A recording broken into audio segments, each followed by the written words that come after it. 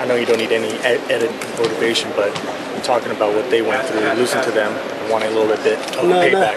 No, no talks like that. You know, you would think that it would be talks like that, talking about payback, this, payback that, but for the most part, guys just come in here and work hard. You know, I mean, obviously we had a long layoff, so we had time to think about, you know, what happened in 08. But for the most part, you know, Oklahoma was tough.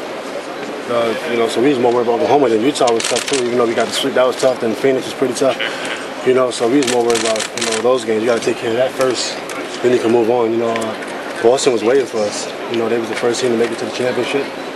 So, you know, it was really, they was already waiting. You know, so there's really nothing else, you know, to get motivated about. It's already there. The motivation is already there. You know, Ron, when you came here, this is the reason why you came to the Lakers, to be in the championship. So it's all on the line right now for you. You know, I said that when I first came here, right? Mm-hmm. Yeah. and that if they didn't win the championship, to blame you. You know, well, I did say that, and it's great. It's great that, you know, I came here to be involved in what's going on right now. You know, and tomorrow it'll be back basketball, but today is like more of an activity. You know, with all the media, and it's great. It's great that a lot of media came from all over, and you get a chance to get coverage all over the world and all that stuff. And then tomorrow we get a chance to play some ball. Do you think there's a little more burden on your shoulders though because of you coming here for this? It's up to you. What do you think? I think so. Yeah. Cool.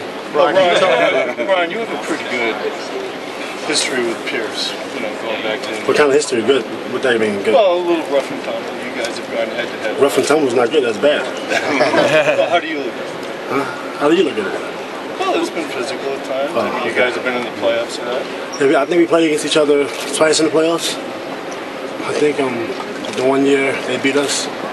Indiana, the next year I think we beat them, but I think we had a lot of games when I was in Indiana. I guess we played a lot of games against each other, but you know, he always said he enjoyed playing against me. You know, not too many people enjoy playing against me because you know, I'm real physical. You know, Pierce was one of the guys that enjoyed it.